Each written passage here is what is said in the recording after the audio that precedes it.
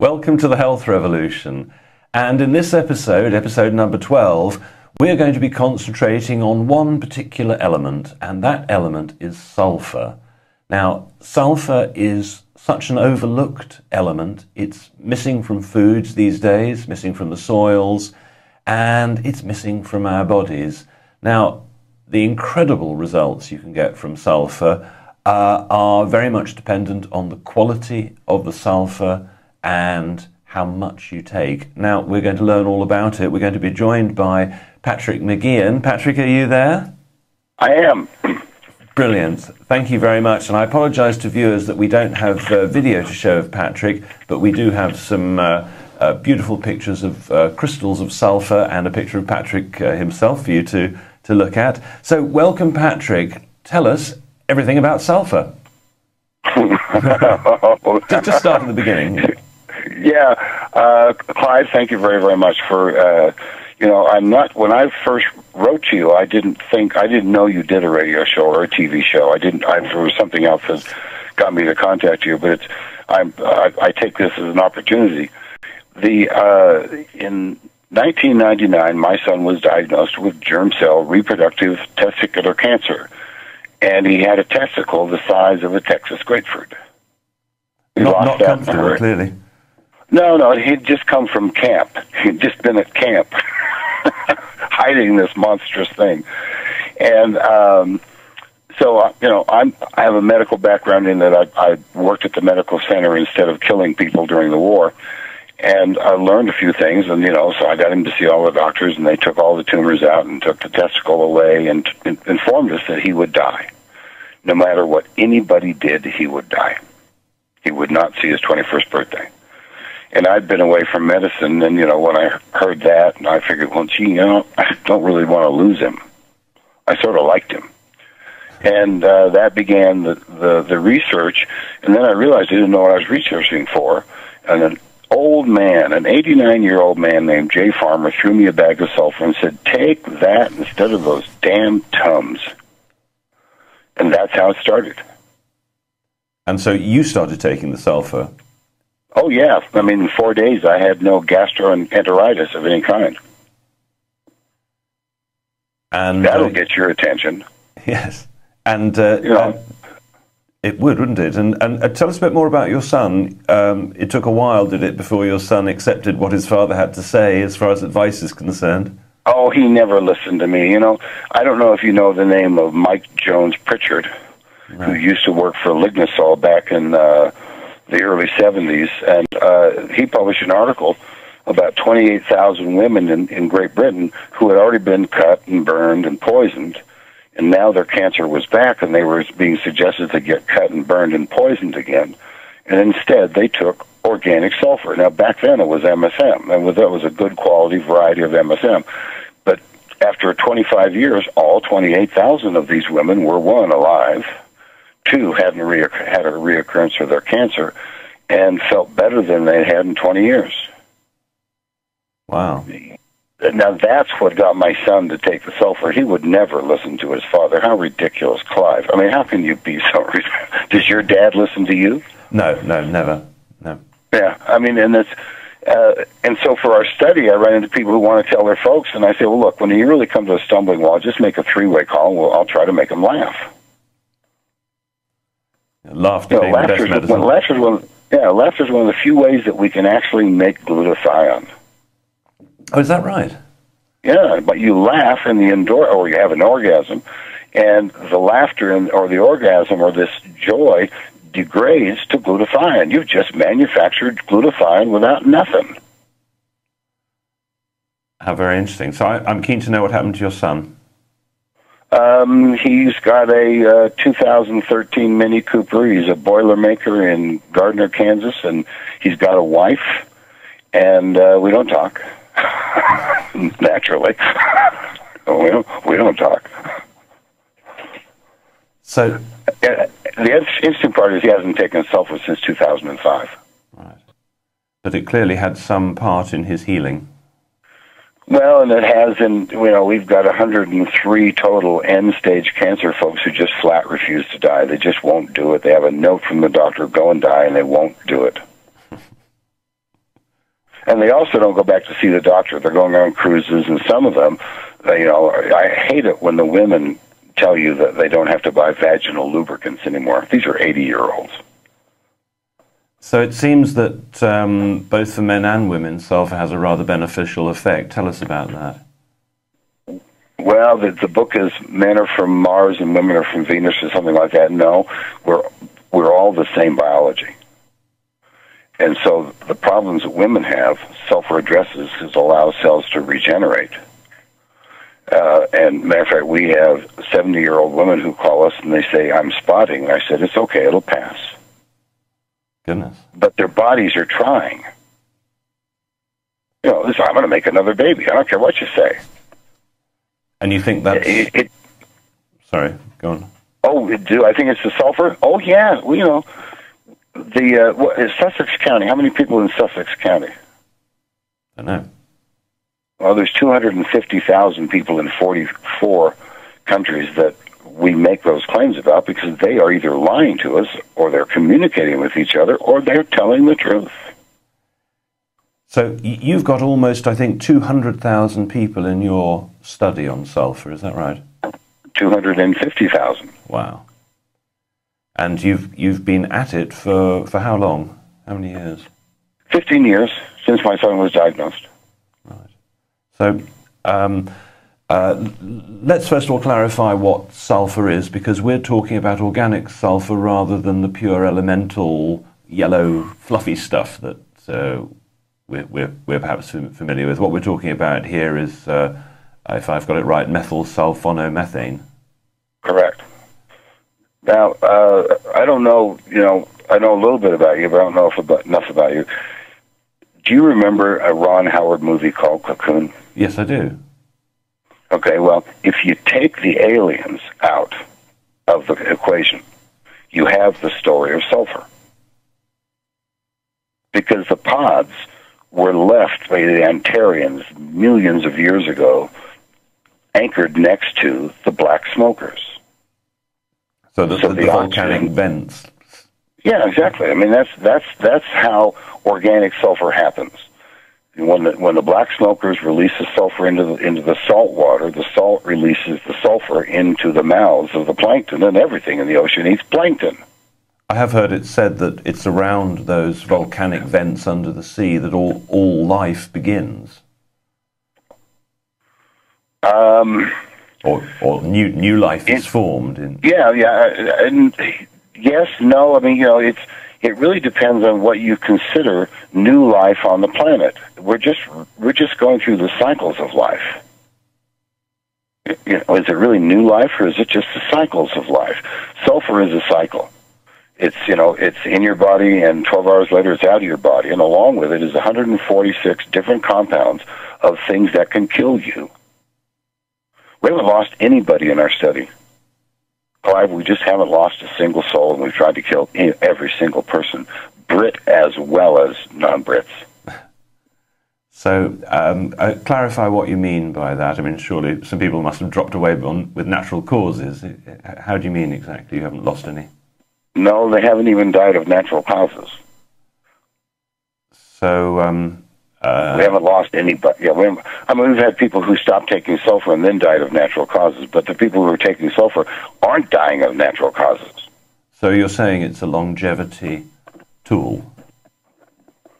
I'm saying it's the mineral that John David Rockefeller took away from us all with the help of Bayer and IG Farben and the excessive money they made from aspirin. Sulfur replaces aspirin. You don't take aspirin, you take a teaspoon of sulfur. You put it under your tongue or where in your mouth you want, and the pain goes away. Shingles goes away. It takes about 70 minutes, a teaspoon every 10 minutes. But we've verified that we can't kill anybody. Excellent. That's always encouraging, I think, not to kill anybody. Well, I think so. And Stanley Jacob did all the work for us. He tried to kill Oregon death row inmates with a half a pound a day, and they got pasty poop.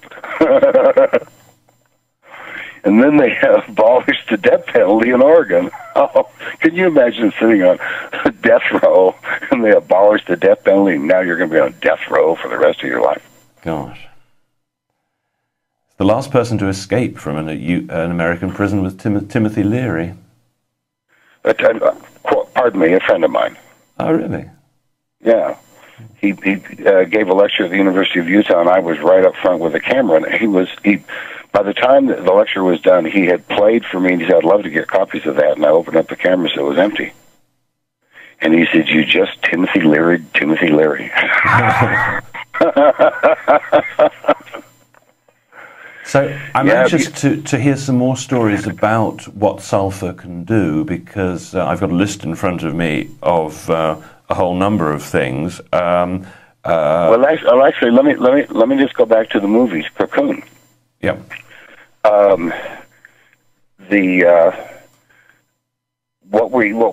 When people call me on the phone, when they've heard about sulfur from someone, that's how they hear about us. They hear about it from someone, and we do not exist on the web. I'm sorry. And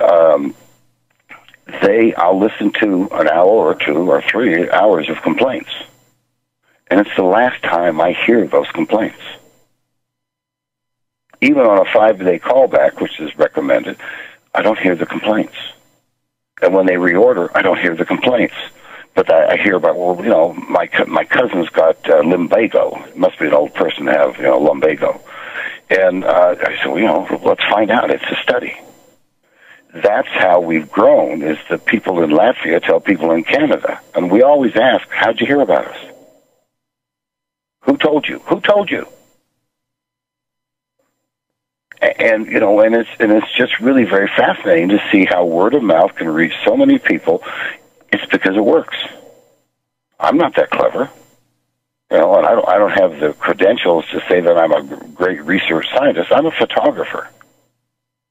I photograph stuff, and it allows you to compare the changes. That's what the photography is valuable for. Lee Allen wrote a book, A Hole in My Vision. Anybody who's worried about macular degeneration, I really think you ought to add sulfur to your diet. There are cells that can regenerate. It's a scar that can be repaired. So you could reverse macular degeneration with sulfur?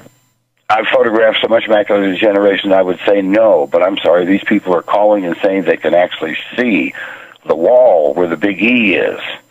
The wall was gone the last time. Uh-huh. And I'm a type 1 diabetic, and I've had a small amount of retinal damage, a retinal bleed in one eye some years ago. And and you have scar tissue. Yeah. So. Okay, and that scar tissue goes away. That scar tissue goes away. And this is sorry, go on. Yeah. Well, we have an 84-year-old woman whose former banker is now interested in health issues, and she'd been on insulin for 3 years, just 3 years, but she's not on insulin anymore. Now, that's a big deal. I mean, even if it's late-stage misdiagnosis, I'm sorry, she's no longer on the insulin. You've been on insulin since you were 12. True? Well, actually, from my early 30s. Really? A traumatic thing or what? I went to the doctors, and they gave me antibiotics. I never sort of accepted them, because directly after the antibiotics, my body fell to pieces. I became completely arthritic. A million things went wrong. Luckily, now I'm fine. Yeah, okay, and but the Isles of Langerhans are really, really difficult things to entice into regeneration. Yes, quite. But add sulfur to your diet, and your blood sugars go down 20%. Add cinnamon bark to your diet from Ceylon, and they go down another 20%. We have a lot of people who are not on oral meds anymore. We have nobody on oxygen, Clive. Nobody. Well, brilliant. Certainly I'd recommend cinnamon. I use cinnamon, and sometimes also a herb called Gymnema sylvestri.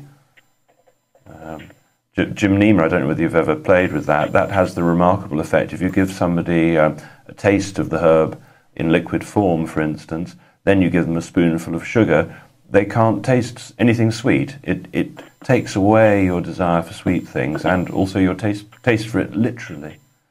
Yeah. Eat a spoonful of sugar, tastes like a spoonful of sand. Yeah, and the same holds true with organic sulfur after about 3 weeks, which is terribly bitter. 9.3 is the pH of organic sulfur in distilled water. And then you can take a teaspoon of sugar and you can take a teaspoon of xylitol, and you can't tell the difference. Uh-huh. Now, how do you take the MSM? It comes, as a crystalline powder. Forgive me for saying this, but I do this for the benefit of your audience. There isn't a brand of MSM that we know of on the planet that works. It's why we do what we do. So if you're not adding organic sulfur to your system, then you're probably not doing yourself a favor, and you will never make scar tissue go away. So we should be making the distinction between MSM, as it's traditionally sold, which has a limited effect because it won't dissolve scar tissue, and what you're calling organic sulfur, which does dissolve scar tissue. Is that right? It's the key to why we call it organic sulfur. If it can't regenerate the cells, it can't regenerate scar tissue. And we just haven't found anybody reporting, of the people who make and proclaim MSM, that they see that. Dr. Jacobs wrote that it should be possible, but he was using organic sulfur. He wasn't just using MSM at the time. Hirschler found organic sulfur. This is a chemist for Crown-Zellerbach who was sent to Oregon to find out why they wouldn't let him dump the dimethyl sulfoxide into the river. Stinky old lumber plant that it was. And so he said, well, give it to me and I'll sell it. I'll get rid of it. I'll do something with it. And that's when MSM started to be a business in the United States, 1946. And as soon as Stanley Jacobs wrote his book, MSM, The Miracle Cure to Pain, or Miracle Solution to Pain, all of a sudden everybody was selling MSM, and the pharmaceutical companies were doing all the packaging. And we know what we think about them and how trustworthy they might be. I'm thinking about rewriting all of Dickens's work and inserting pharmaceuticals for every bad guy. Yeah. Because we're not synthetic. There's no part of you that is not, that is synthetic, Clive. There isn't any part of you that's synthetic. And yet that's how we want to treat all of our bodily conditions, with synthetic things, so we can patent them and make a lot of money. Well, hey, I'm sorry, my health is a little more important than the money you're going to make. But it's my responsibility to do that. It's not theirs. So you were saying that the taste is pretty bitter. It's nasty. So what's the best way to take it and mask the taste? How do you recommend it? How do the English drink their gin? With lime. Right. 1 teaspoon of lime, reconstituted, works fine. 1 teaspoon of maple syrup, 2 tablespoons of organic sulfur, and 32 ounces of water. And all of the attendees at the Dallas, Texas Weston A. Price meeting never complained about the taste, and 75 doctors, all type A, came back and wanted to know what the hell was in the punch. And what would they have noticed? Increased energy. Right. Why do type A doctors become heroin or cocaine addicts? Because they feel, the buzz. They're drawn to it. And so they thought they'd been dosed. I see. They bought sulfur, so evidently they didn't sue anybody. So this is, just real quick, I spent 7 years sort of against my will as a conscientious objector, but I learned stuff. I went into the real world to find out how nasty the real world was, and then my son was going to die of cancer.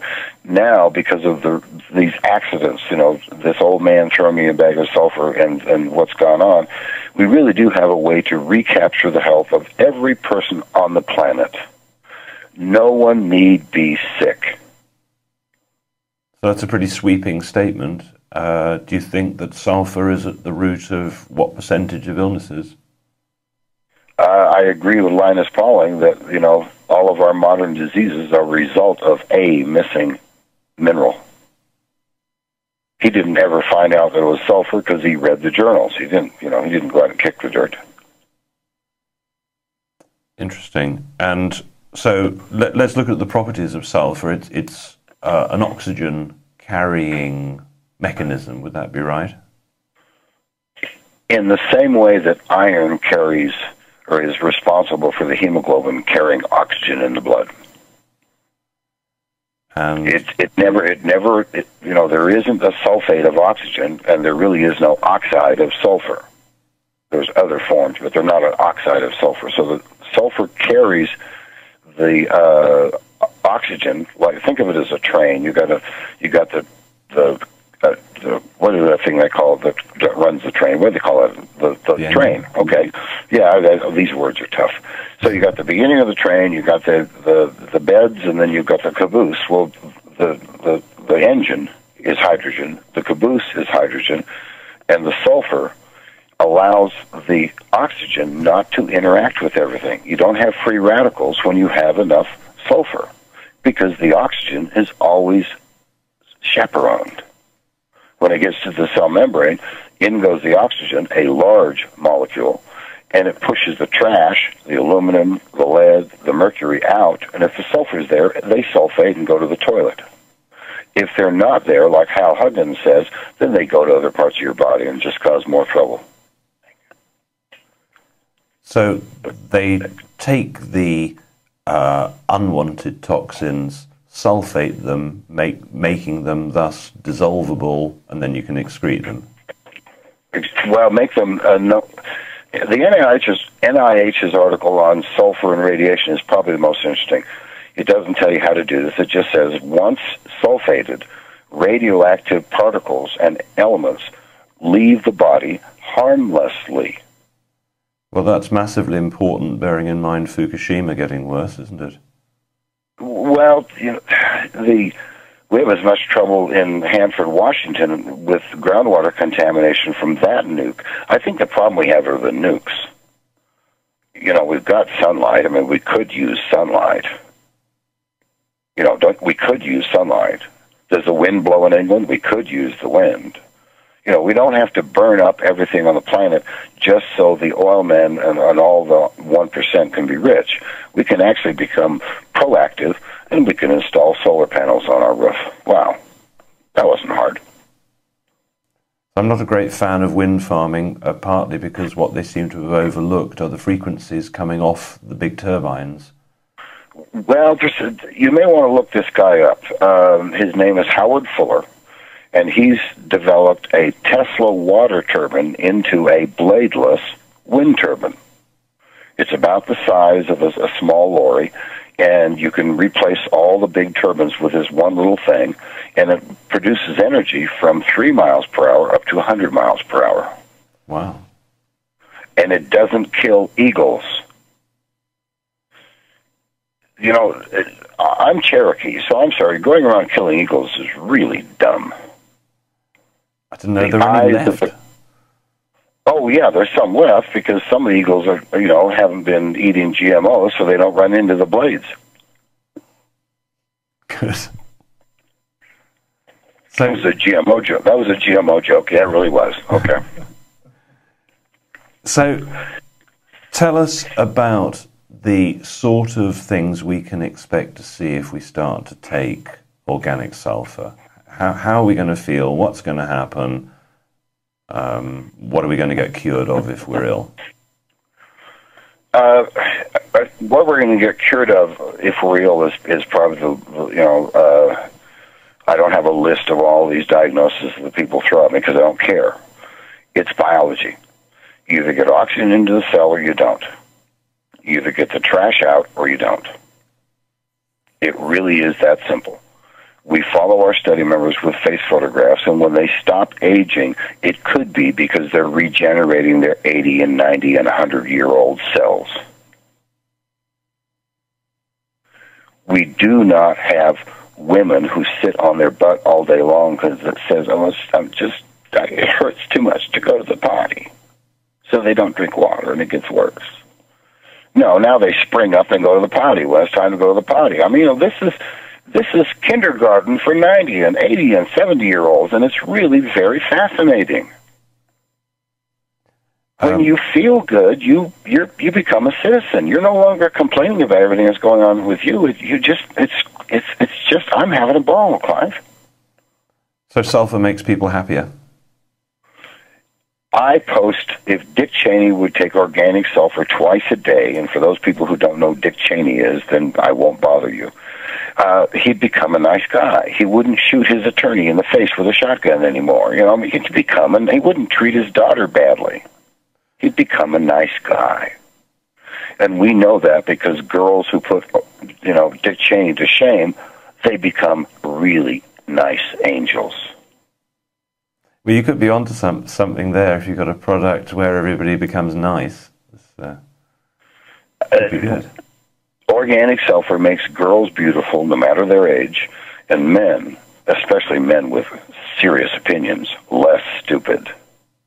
Good. Well, there's a lot of stupid around, that's for sure. So, well, good. I think we've got the answer for everything then. And yeah, if your biology is right, then you don't do stupid things. Well, exactly. It does certainly help to get the right nutrition. I mean, it's clear to anybody who goes to a very, very poor neighborhood that the people there, unfortunately, because of the bad food and lack of nutrition, don't have their brains functioning as well as they might. Is sulfur inexpensive enough that those of us who have little money can actually afford to eat it? That's an interesting question.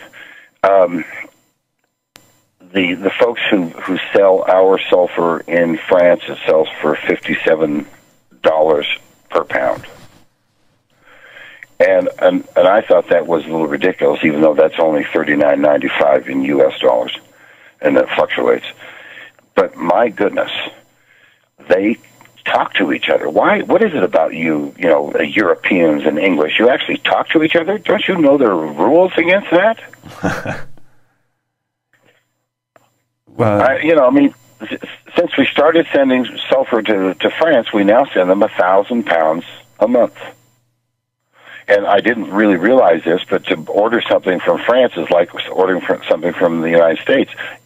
I mean, it's not that much water, and they still want millions of dollars. Well, yeah, they charge quite a lot of tax generally just the moment you cross the pond with something. But so how much do you need to take to get a decent effect, and how much is that going to cost people a month?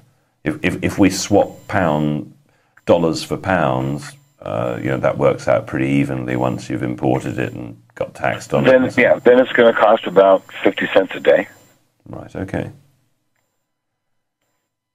Well, that's hopefully doable for a lot of people. So it's providing oxygen, as Otto Warburg proved by winning the Nobel Prize. If a cell has enough oxygen, it stays a healthy cell and doesn't become cancerous. So that's a pretty good thing. We've got longevity, a happier sex life, more happiness. What else have we got? What else is it going to do for us? Remembering who we are.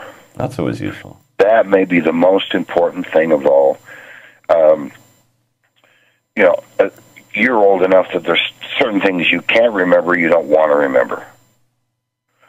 And the feedback that I get are people are remembering only the things they want to remember. They're not remembering the traumas. They're not remembering the crap. They're remembering the good stuff. They're remembering old friends that they've forgotten about, that they really were, and they're looking for them. So a friend is maybe the most valuable thing you can have. I mean, our families always prove to us that they don't really support what we're doing, but a friend's a valuable thing to have, and a good friend's a valuable thing to keep alive. Well, exactly. And so, are you saying that it's a tonic for the brain? Rudy Tanzi got a Nobel Prize in 1992 for proving that Alzheimer's was aluminum, lead, and mercury plaque in the blood-brain barrier. We have a whole bunch of people who've gotten their money back from the homes that they'd already put a deposit on for a bed because they couldn't remember what home they'd left the money at. There are a lot of single women in California, and, that's where this went on. And 55 of the women went and got their deposit backs, and 500 of them aren't going. Really? They're alive again. they're not worried about stuff. We got a little lady in Bedford-Stuyvesant in New York. There's no place in London as bad as Bedford-Stuyvesant. And she goes to the grocery store by herself now, all alone, not afraid of anything. So it's given her bravery. Yeah, 4'9" tall. Whack him over the head with a pound of sulphur. Well, any idiot woman who's going to come out on the streets late at night alone, she's either packing heavy or she's got a chainsaw. I think it's different in England. It's safe here. Well, and wouldn't it be nice to stay that way? Certainly would.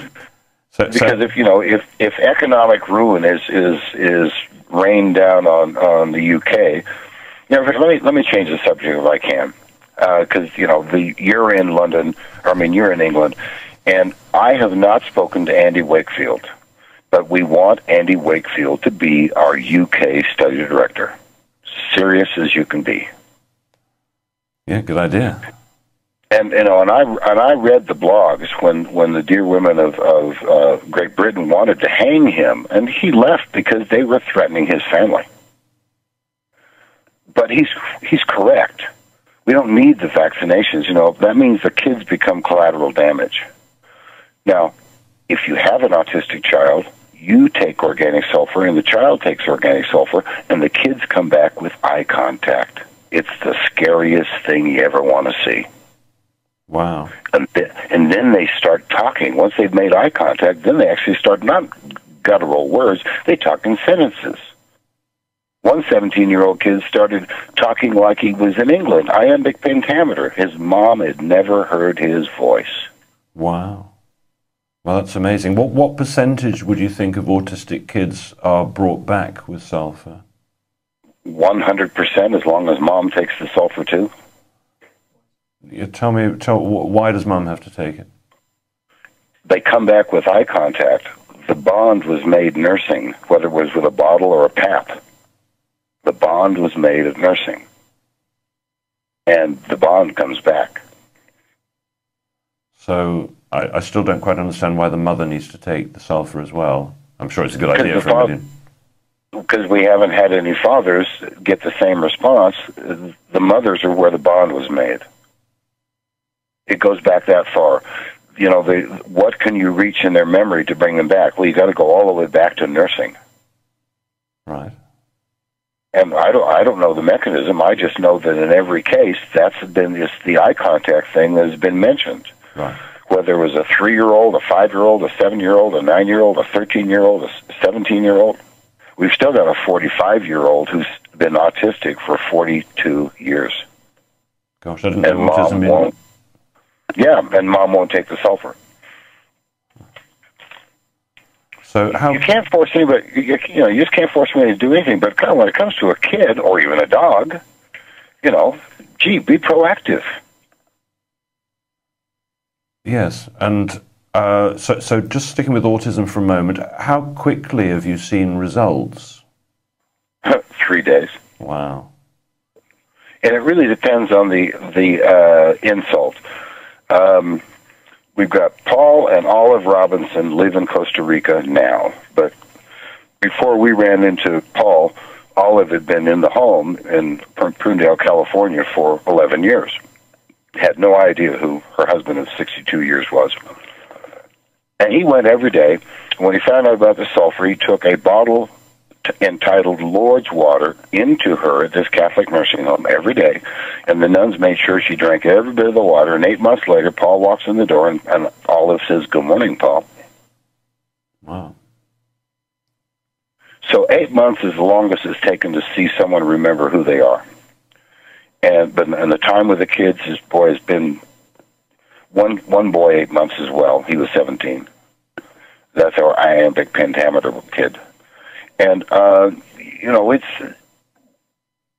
we just want to know what sulfur will do. And, so what we've learned is what it will do. And the reason I'm talking to you across the pond on the radio, on the TV rather, I just did I waved my fingers at everybody in the UK, just so you wondered if I were still here. This is not rocket science. This is biology. This isn't even English literature. It's biology. 24 minerals of life, you put them all into play. I mean, I noticed on your website that you've got a lot of superfoods. Okay, well, all of them will work better when sulfur's in play. And everything that works actually had sulfur in it way back when. Until we got clever and we wanted to use artificial chemicals to grow our food so that we would become artificial chemicals. So do you think that the sulfur has got a detoxing element to it? So the damage that's happened from the chemical farming and the vaccines, do you think the sulfur is pulling that out? It's demonstrating that that's exactly what it's doing. Yeah. I mean, we don't expend the money to go and do stool samples. We just say, hey, good poop in there or what? If we just look at our poop every once in a while, we get an idea how healthy we are.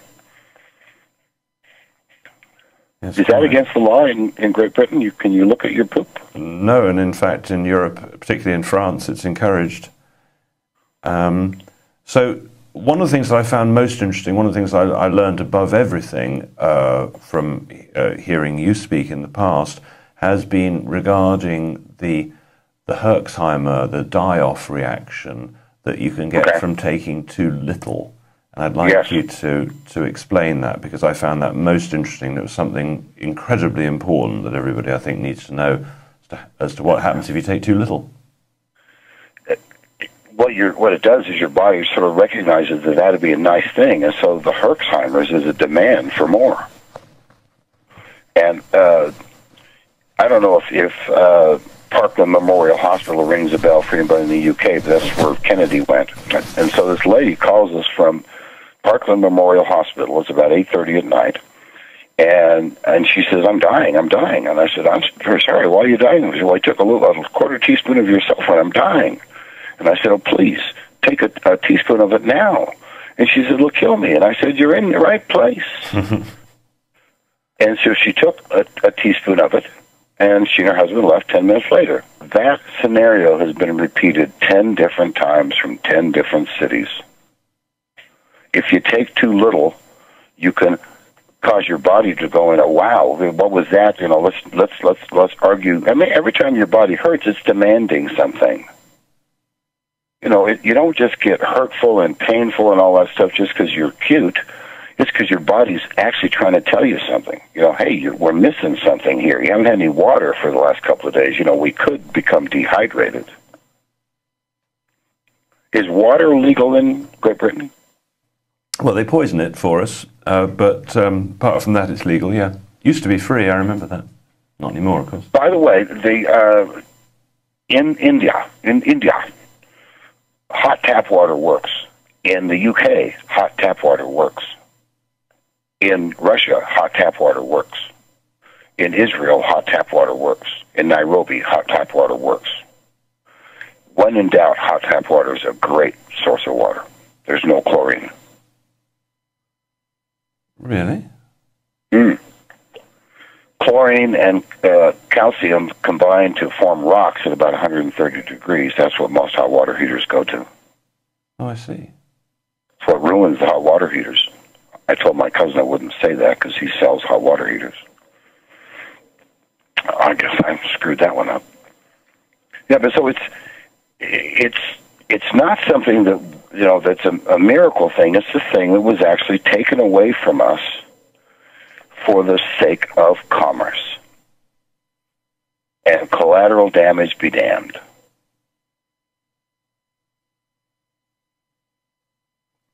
So imagine one was farming yourself at home, and you're growing and eating lots of garlic and onions and sulfur-containing foods. How much would a good meal of onions, say, represent in terms of organic sulfur, in terms of compared to a teaspoonful of organic sulfur as crystals? Would a decent onion soup grown with healthy onions give you a similar sort of quantity of sulfur? A gallon of it, yeah. A gallon of it. Sophia Loren, you've heard of this girl? Yeah. Okay, she's been on a pound of garlic diet, I guess, since she made the movie To Women. That's how much sulfur you got to get from garlic, a pound, to get what you get in 1 teaspoon. Right, yeah. So you're not going to make a lot of friends eating a pound of garlic, really. You're not going to like yourself, probably, very much. She was married to Carlo Ponte. I always thought that was the reason why she ate the garlic.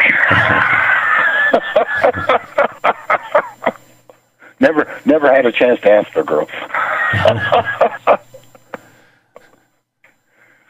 But I mean, this is, I've organic people say, oh, I could do this, do boom, boom, boom, and yet they respond when they start the sulfur. They've got the best organic, but they can't taste the sulfur. It's not bitter to them. There's the interesting part. It's not bitter to them. Their body already has some sulfur in it, but they still respond. Their hair color changes. Their canes get left behind. Walkers get thrown aside. Wheelchairs become an enigma. MS becomes something that you just use on crossword puzzles because it ain't bothering the way your body's working, because the neurological repair happens before the physical repairs happen. You see changes in your vision before you can see changes in your penis. And I know a lot of people... Go ahead. Well, people ring me up every week asking me about their penis and how to... yeah, well, they do. And how to make it a little more firm, should I say. How quickly should we tell people that they might experience results in that particular department?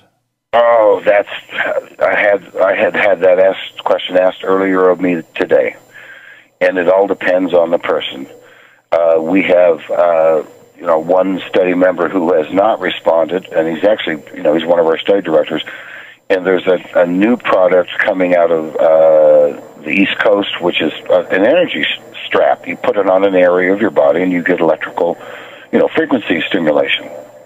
And so one of the applications is they're putting it on the penis, and evidently it works.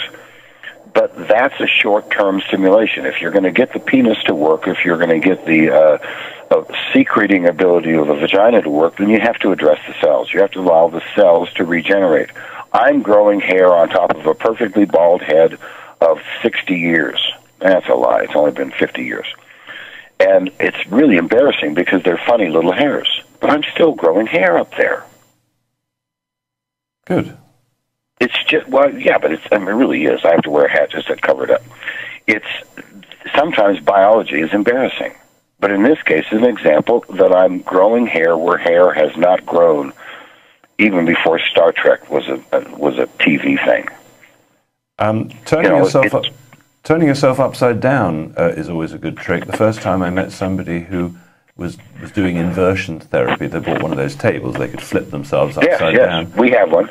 And he sort of grabbed my hand and forced me to feel his head. And he said I was completely bald, and I could feel all this sort of like baby hair growing. He said this has just happened since I started turning upside down and re-stimulating the follicles.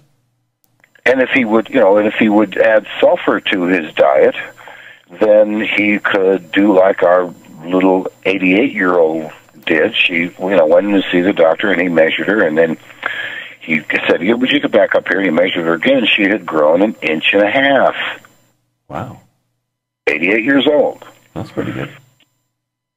Cartilage is collagen.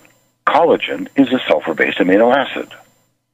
There are only 24 minerals of life, and some clown who's dead, J.D. Rockefeller, decided it'd be best if you didn't ever get sulfur again. We're going to dig him up again. We dug him up a couple of years ago, and he was still dead. It's we don't have to suffer the effects of the dead. We really don't. So somebody rang me up, I think this morning, and said they've got degenerative discs. Yes. Is sulfur going to help with that? Yes. I mean, they can't just sit in a chair and watch Laugh-In or something and expect things to happen. They actually have to get sunlight. They have to drink water. They have to do exercise. Inversion doesn't hurt. Sun gazing sometimes is very valuable. We have a whole bunch of sun gazers in the study. And it's taking your health into your own hands and stop depending on those people who say they know what they're doing. Well, they know exactly what they're doing. They're providing drugs that will keep you addicted for life, probably, and making a lot of money. Oh, I'm glad you mentioned that. What we have found with sulfur, and not so much with meth, because meth people don't want to get cured, but heroin addicts who are on methadone are no longer on methadone. And Mama, who likes to go to the church and play the piano, is no longer on opiates. My son-in-law, who's sort of blind and in a wheelchair and employs 28 members of the family, can feel the bottoms of his feet and says he can see gray. It's just biology. If you can regenerate the cells of a scar, the scar will go away and you'll have healthy cells back. And so diabetic neuropathy, for instance, tingling in the hands and feet.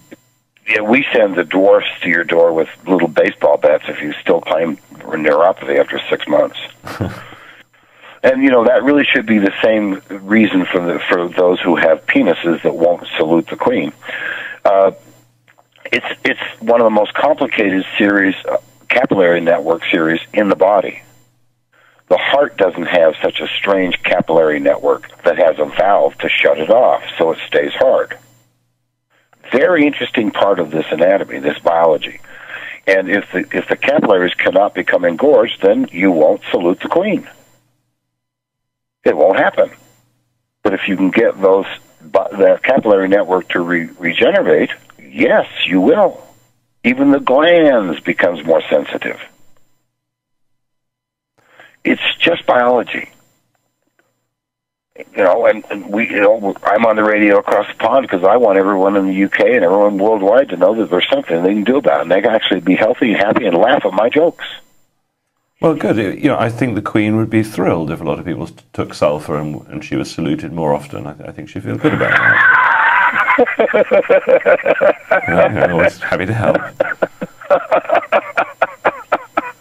So, I remember you saying earlier that you think that sulphur makes people happier. Could that be that it's having an effect on the liver and the gallbladder to clean out those two organs? No, I think there's one of the best articles that we ever found comes from the College of Nutrition in Southampton, and it explains what your immune system is. And it explains that your immune system is all of the sulfur-based amino acids, starting with vitamin B1, taurine, lysine, methionine, cysteine, and you get up to serotonin and endorphins. You're happy when you can make endorphins. I mean, what is cocaine? It makes endorphins. What's heroin? It makes endorphins. That's why people get hooked. Well, you can get hooked on your own endorphins, and you don't have to spend any money down the street. Sounds good. Well, it sounds so simple. It sounds too simple. But I'm sorry, that's biology. Biology is simple. The interesting thing about all of the theories of anti-God, stuff, i.e. evolution, is how else do you explain how this all got started?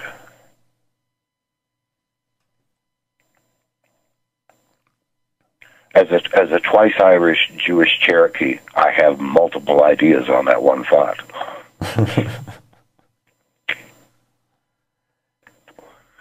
So, let me ask you this, Clive. Where are you with your diabetes now, or is that too personal a question?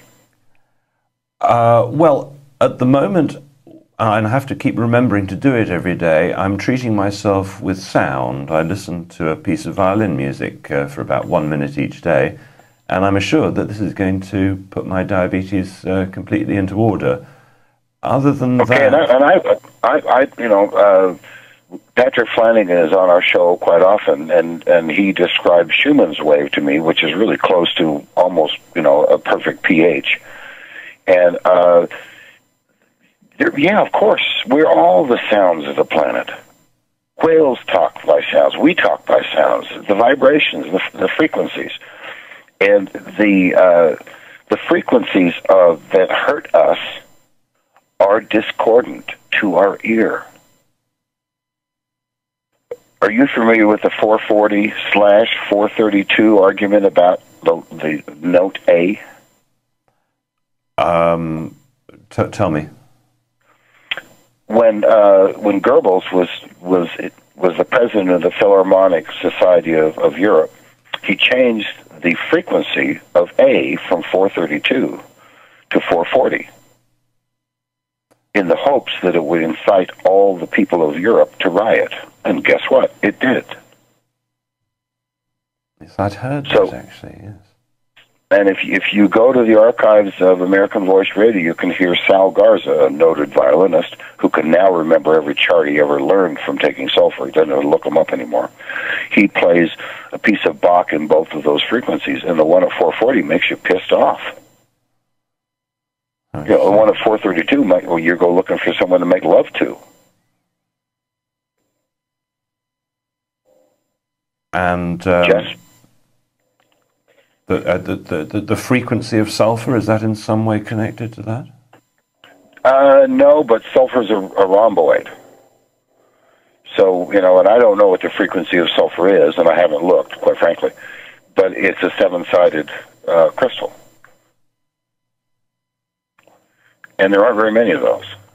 Uh-huh. And if you take sulfur and let the glass aside, it'll grow crystals. And you wait long enough, the crystals will disappear, and you'll think somebody stole the crystals. Yeah, they went back into the air. It's a cycle. Everything on the planet is a cycle. What we need to do is just get rid of the 1%, then the cycle will be not out of balance. Yes, quite. Exactly. And we don't have to, no shots fired.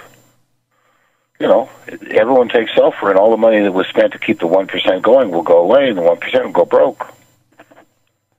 Well, you know, I've noticed that the 1%, you know, if they ever do retire, and some of them don't, they probably like the continued adulation, but the ones who do retire, what generally happens is they go back to their expensive home and garden.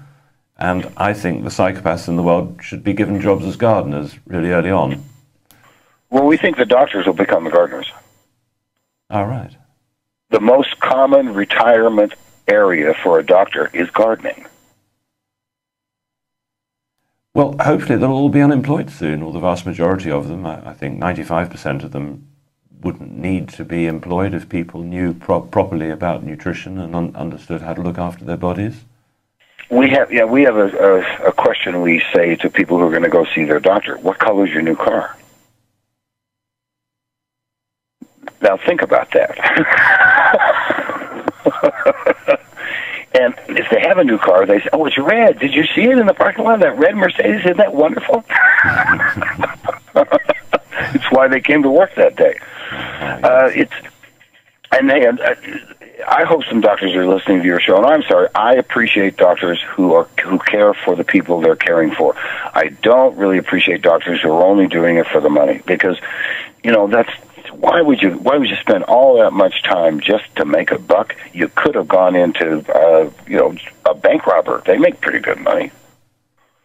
Unfortunately, I think doctors, because they're told what to do, you know, they're told what drugs to prescribe, and if they don't prescribe the right ones, they're in danger of getting struck off. I think the problem is that they've got no choice but to make money, because they went into the profession to get people well, but they find the profession itself is stopping them from doing the job they really wanted to do. So they can't get people well, so they might as well just make money. Well, and, you know, when we started the study, we had no intention of making money, but we've got a chiropractor who's opened her doors in a clinic in Minneapolis, and she said, I think the sulfur's a curse. And I said, what do you mean? I said, well, because once they start taking the sulfur, they don't come back. And I said, well, and so why are you ordering 36 pounds? She says, because that's what's keeping the doors open.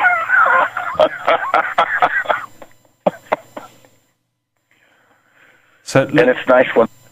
Sorry, go on. Well, I mean, she recognizes that the only reason that these other people are coming is because the folks who went to see her are better. Best testimonial in the world. Your neighbor ain't sick anymore. Yeah, exactly. So we've got a little bit of time left, and I'd like to run through a few of the other things that sulphur is so well known for, apart from the resolution of pain and arthritis and various other things. I noticed from my notes that it has an effect on clearing arterial problems. Has that been your experience? Yes. And what used to be my job is to recognize bright plaque in the retina and send them over to the doctors to have their arteries cleaned out. I mean, I didn't ever consult another doctor. I just called and said, hey, I got a bright plaque in the eye, and they said, send them over, and they did surgery that day. They would clean out the arteries that carotid. But with sulfur, it breaks down the calcium carbonate. It breaks down the calcium carbonate in your joints. It breaks down the calcium carbonate in your capillaries, in your arterioles. You know, and when you have something plug up an artery in your head, you really walk funny. And those people don't walk funny anymore. Patrick Flanagan doesn't stutter anymore. He thought it was a stutter. He had a stroke. Yes, I heard about that. And, you know, it's the... I was trained to photograph strokes in one picture, one photograph, a person walking, and I would catch them dragging their right foot, or the left foot, which would also allow me to catch their eyelid in the corner of their mouth, all one picture. And what I hear, because I don't get a chance to see that, but what I hear is their speech is cleared up. Their wives are saying their eyelids are no longer drooping, and they don't wear out their left shoe anymore. You know, if you want to see if someone's had a stroke, look at their feet. I've noticed that strokes are very often caused by magnesium deficiency. Well, and I wouldn't argue with that, but what I'm saying is the magnesium deficiency won't clear the stroke, the sulfur will. Right. Because the sulfur, when it combines with the calcium carbonate, it breaks down the calcium carbonate bond, and the rest is wished away, and the blood flow starts up again. Biology's not that tough. You know, we are plumbing. We're just plumbing. Don't you guys still have plumbing in England? Yeah, we do. Does it work? Well, it's getting a bit old now since the Victorians put it in, but some of it still functions. Yeah, at least so they had good plumbing engineers when they put the plumbing together. And when it comes to our body, the way that we eat, we mess up our plumbing. Whether it's arterial plumbing or lymphatic plumbing or gastrointestinal plumbing. I mean, you know, biggest problem we hear about is constipation, and we don't have anybody in the study that's constipated anymore. I'm sorry, they're all pooping quite often. Yeah, very important. And presumably they're getting thinner as well, or their weight is stabilizing correctly in both directions with the addition of sulfur. Yeah, Stephanie Seneff from MIT published an article, Could Sulfur Deficiency Be a Contributing Factor in Obesity, Heart Disease, Alzheimer's, Crohn's, Fibromyalgia, and Wasting Disease, which is cancer, to a biologist. And I called her on the phone. I said, yes. I mean, we've lost 1 million pounds. Pounds sterling, even. But that we don't talk about it, because that just happens. When your biology works, then you utilize the weight the way you're supposed to utilize the weight. And people with IBS, Crohn's, those sort of bowel problems, presumably beneficial there as well. You know what a bed sore is, don't you? Yeah. The cubitus ulcer. When you have bowel problems, i.e. ulcerative colitis and things of that sort, you actually get a bed sore inside your colon, wow, inside your large bowel. And we had a fellow I'd known for years. His mom had open heart surgery, and he went to see her, and there was something really stinky in the room. And he said, let me see your backside. And she said, you've never seen my backside. And he said, I'm going to see it now. And he had, it was about an orange-sized decubitus ulcer. So we ran home, got his sulfur, and mixed it with baking soda, made a paste out of it, came back and slapped it on her butt. The next day, it was pink tissue. Goodness. So a sort of an alkalizing effect of the bicarb combined with the sulfur was all it took to put enough oxygen back into the area and correct the voltage. Yeah, and stop the acid reduction, because that's what an ulcer is. It's an anaerobic, acid eating away of your skin. Yeah. And so it does the same thing in the gut. I mean, I had fall down on the ground gastroenteritis for 27 years. I mean, I can remember trying to discuss things to a bunch of medical students, and all of a sudden I'm falling on the ground, and they're down trying to think I had a heart attack or something. I said, no, it's just my gut. Oh, took you a while to figure that one out, didn't it? 27 years? Yeah, well, then the sulfur fixed it in 4 days. Gosh. So, it's just biology. It's not rocket science. It's not magic medicine. It's just biology. You put sulfur back into your system. If you don't respond favorably, we will send the dwarfs to your door with little baseball bats to hit you in the shins because you didn't do it right. I think your way of doing business is lovely. I think it's charming, and it's going to be effective too. Well, I think we'll see. Our association is interesting because you can see some of these people, like I can see some of the people. But of the 250,000, I think there may be 800 people that I've seen. The rest are a voice on the phone and a photograph. And so when you can see someone move, you can determine what their neurology is all about. When you see someone return to a proper posture, you get an idea that, that doesn't hurt anymore. People who slump over, they slump over because it hurts to stand up straight. When you can stand up straight, it doesn't hurt anymore. Well, very good. And so the chiropractors must be going out of business. No, they're selling sulfur.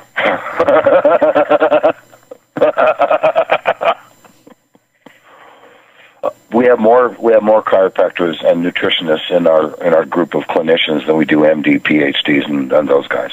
Right. Because they're more concerned about what's going on. The chiropractor wants to sell you a $7,000 visit for 100 years. He's not interested in your health. He's interested in your money. But a chiropractor who looks you right in the eye and is interested in where your pain is from and actually looks at you and touches you and stuff, no, he's going to be interested in your well-being. The majority of doctors I've met over the years, they are interested in that. But there's a 1 to 3% who just want to buy a new red Benz. Yeah, for sure. So let's just get a bit specific now. I want people to understand why getting proper crystalline sulfur is key, why we don't want it ground up into a powder, and why we particularly don't want it to have any additives in it. The sulfur that you provide, and now my company, Ancient Purity, is also about to provide, is absolutely pure, isn't it? There are no additives whatsoever. And tell us why this is so critical. Well, it's actually dirty enough to work.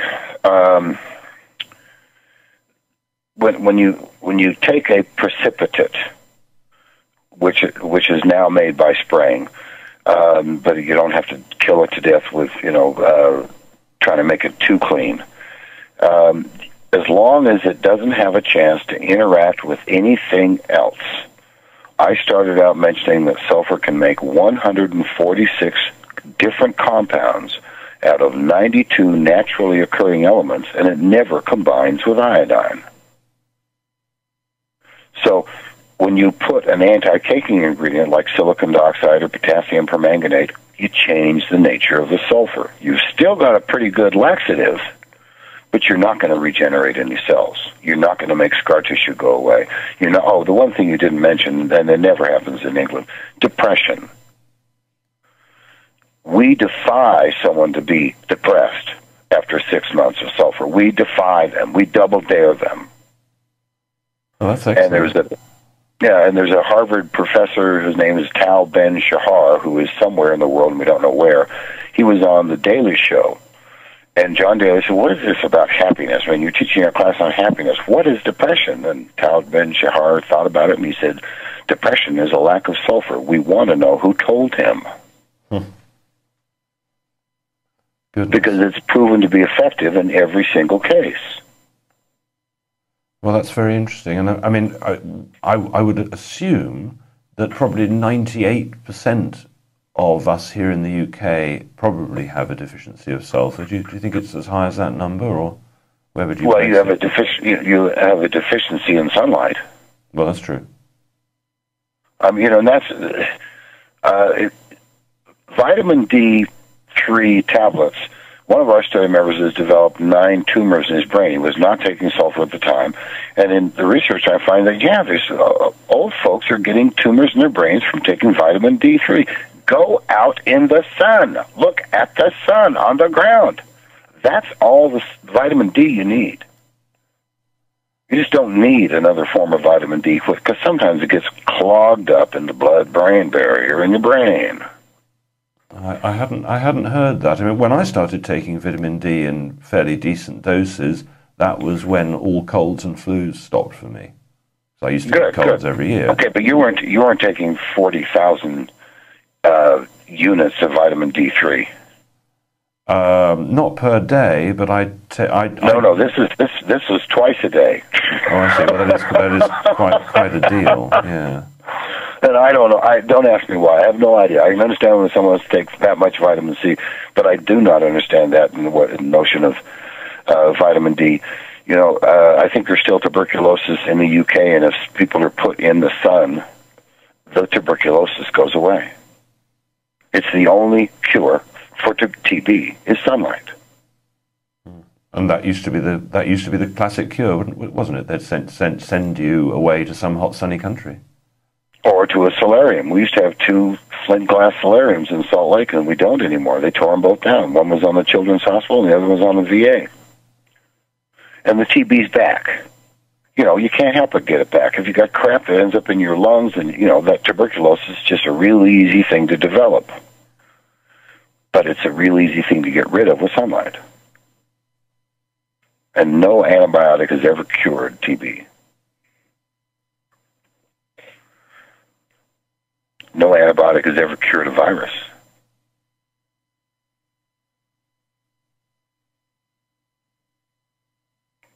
Now, that's dead air, Clive. Well, you know, I was just waiting for you to say more words of genius, but oh no, that was it. I'm sorry. That and the fact my earpiece keeps dropping out my ear. So, well, actually, we're getting pretty near the end of the show here. Yes. Is there anything more that's really important that you'd like to add? Anything we've missed? Yeah, sulfur doesn't do squat. It's the water. It's the oxygen in the water. Yeah. And the reason I say that sulfur doesn't do squat, because every bit of sulfur you put into your body leaves in 12 hours. Sometimes it leaves tracking with it radioactive elements from Fukushima, bad words from the monarchy. You know, it's just the nature of the beast. It's the way that biology works. The sulfur cannot enter the cell. Never enters the cell. So it's always it's like Teamsters. You know, they bring the stuff and take the stuff away. Never allowed to stay overnight. And that's what makes it work. And so when you take that aspect, the thing you can't store in your body, away, then you end up storing all the toxins. So all of the toxins we believe are leaving. We're just not spending the money to find out. If the people are healthy, why would you spend the money? Sure. You know, think about it. If you make a reasonable working man salary in England, and you just increased your salary by 35% or more because you're healthy, you're a rich man. Yeah. You know, we are all cells within the matrix, and our bodies are all cells within the matrix. And when we keep that in mind, then the matrix grows. You know, I mean, it doesn't become too heavy-handed. It doesn't become a government or a war-making thing. We begin, you know, we continue the process of discovering why we're here. Why in the hell are we here? Well, my understanding is that the reason we're here is to help others. Why the others are here, God knows. Well, no, I mean, as far as, you know, if you follow the biblical principles, Adam and Eve were supposed to take care of the garden. Okay, well, the garden is the planet. And we're doing a pretty poor job. And the problem is, if we're made from the earth, another biblical reference, and I believe that's the case, there was sulfur in our making. When you take the sulfur away, we all get sick. You put the sulfur back, and life becomes reasonable. 2014 is the year of reason. Oh, is it? Mm-hmm. Good. Well, let's or all these old folks are lying to us. I mean, it boils down to that. Can we really have 250,000 people lying to us? 250,000 people lying to us. So, how do you mean? Mental clarity is almost part of the standard routine. No matter what was their problem before, they're noticing that they don't forget what they lost when they went through the doorway. If you don't want to lose something, don't ever go through a doorway. Well, they remember what they lost before they went through the doorway. It's from truckers to attorneys to doctors to violinists to 103-year-olds driving all over Hawaii. They have remarkable mental clarity. They're as sharp as a tack. There is no moss growing on our seniors.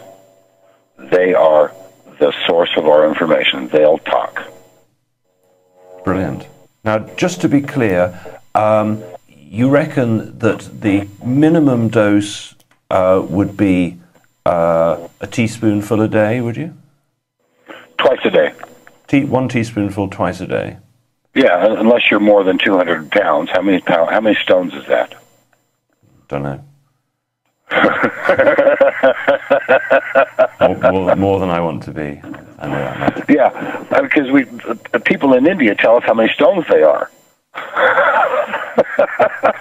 Yeah, we're still in this old-fashioned world ourselves. So a teaspoonful twice a day would be ideal. But then if one had a serious condition, I heard you say, I think 2 tablespoonfuls a day. A viral condition, yeah. If you got the virus, you get the virus, that's a tablespoon twice a day. If you happen to have cancer and are undergoing therapy, then it's a tablespoon 3 times a day. All of those people are alive. All of them were told to go and die.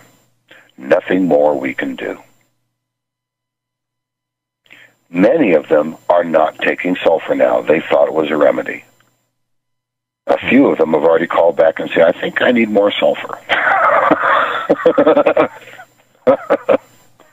So let's cover where they can get it. Tell us, how can people find out more about you?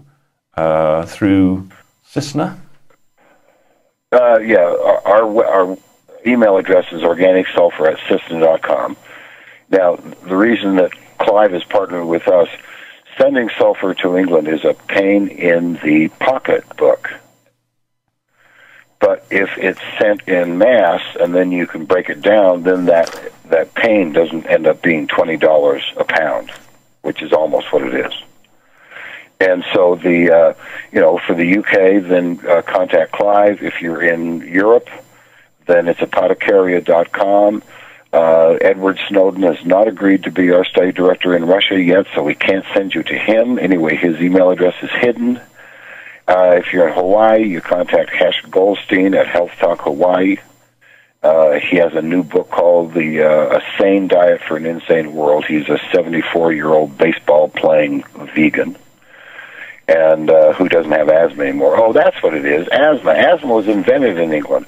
If you enjoy your nasal twang from your asthma, do not take sulfur. It'll go away. Well, that's good to know. You know that if you use Celtic salt in a glass of water and then put a bit of Celtic salt on the tongue, in most cases, asthma attacks just stop, boom, right like that. Right, and what we found from our seniors is you put a quarter teaspoon of pink salt, Himalayan salt, or Redmond real salt from Utah under your tongue 30 minutes after the sulfur, that all of your high blood pressure medications go away, all of your cholesterol meds go away, all of your meds regarding your heart go away. So people taking those medications need to be pretty careful if they're going to be starting to use salt and sulfur, that they don't accidentally kill themselves. No, we've tried to kill them all, Clive. We really have. But I'm worried about their doctor's medications, then let's say lowering their blood pressure to a dangerous degree. Could that happen? Well, that's why you go to the doctor, and then the doctor takes you off the medications. We don't. Yeah, exactly. I just wanted to make that. And the doctors never ask. They never ask what they're doing. They never ask. Oh, it was just a misdiagnosis in the first place, wasn't it? Something like that. I mean, like the woman, 3 years on injectable insulin. I really think it's because the doctor didn't think she would take her pills. But putting a type 2 diabetic on insulin is insanity. Can be very dangerous, yeah. Well, it's totally unnecessary. I'm not a doctor, so I don't, but I just know that of our diabetics, no one has lost their vision, no one's lost a finger, no one's lost a toe, and most of their penises work. And but the vision part is really what's remarkable. And, I don't know when the last time you had a visual feel or a photograph done of your eye, but if it's convenient, get it done. Because it'll be nice. We don't have any photographs of the scars of diabetes going away. We have the fact that they are telling us they're gone away because they can see in that quadrant that they couldn't see in before, but we don't have photographs. And I love retinal photographs. Well, I've had some high quality retinal photographs taken last year, so fantastic. We're covered. Yeah. Yeah, I'll let you know what happens with the next batch after I've done all the sulfur. Well, the other interesting thing is, I never thought I would see that. I never thought I would see diabetic blood, scarring. I mean, I've seen Brooklyn bridges in people's eyes. I've seen skyscrapers in their eyes. They can't see anything out, but I can see in. And it's just amazing what you can do once you allow blood to congeal. What it can build. But if you can break it down and take it away, then you can see again, and the cells are regenerated. So clearly, people with blood clots need to take sulfur, don't they? Oh yeah, in Stanley Jacobs' book, they describe a 70-year-old man who had a lesion in the corpus callosi, and they suggested they do brain surgery, and he was in Stanley's pain clinic, and Stanley said, why don't you just do the sulfur? Well, after 5 years, the defect was gone, and his immobility was gone. The sulfur had cleared the corpus callosi of this lesion. Brilliant. And I thought, well, and that's about the only reference he makes. But now we're seeing, World War II vet who's had his right arm hanging down his side since World War II. He calls me on the phone and says, I just picked my nose. And I said, that's cute. And he said, with my right hand. I learned that you can't regenerate nerves. The study has demonstrated that that's bullshit. Pardon my French. Excellent. So there isn't anything out there that can't respond. If you really appreciate being able to complain about your health, do not take sulfur. Well, so good. So now my company, Ancient Purity, and the website is ancientpurity.com. We're going to have supplies of Patrick's finest quality sulfur in, I hope, about 1 week's time. We have a new website which should be going online in about 1 week's time, which is going to have many of the things that we've been discussing in past programs, like the essential oils and the radiation stones and so on. And so anybody who wants sulfur, they could place an order now with us, but unfortunately it's not on the website yet, but will be in a few days, or they could phone up and place orders. I'm hoping that the supply that we've ordered from you will be arriving any day now. I personally took it to the post office, so I hope so. Brilliant. Thank you very much, Patrick. So, for those people who are listening, if this interests you, then do the thing that's absolutely necessary. Figure out your body weight, cut it in half, then take that in ounces before the sun goes down. That way, when the sulfur arrives, because you're not going to be able to call me from the UK and have me ask you the questions whether or not you're, dreaming in color. Think about that. Are you dreaming in color? I don't think so. I always dream in color.